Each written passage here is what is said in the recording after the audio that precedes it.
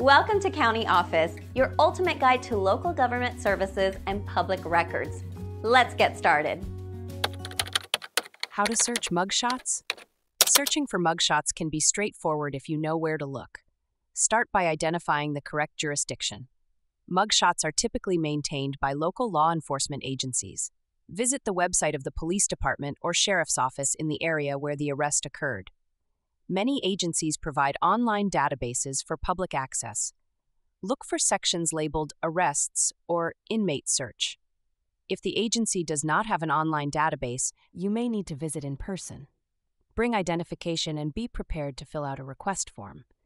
Some agencies may charge a small fee for copies of mugshots. You can also search through state databases. Many states have centralized repositories for arrest records and mugshots. Check the state's Department of Justice or Public Safety website for access. Third-party websites can also provide mugshot information.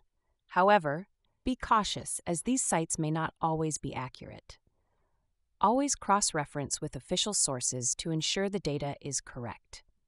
If you are looking for a specific individual, knowing their full name and date of birth can help narrow down your search. In some cases, mugshots may be removed from public view if charges are dropped or if the individual is acquitted.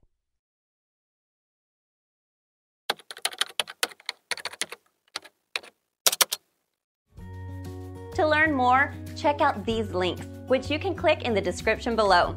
And feel free to comment your questions. We're here to help. Thanks for tuning in to our video. Please like and subscribe and leave a comment below. See you in the next video.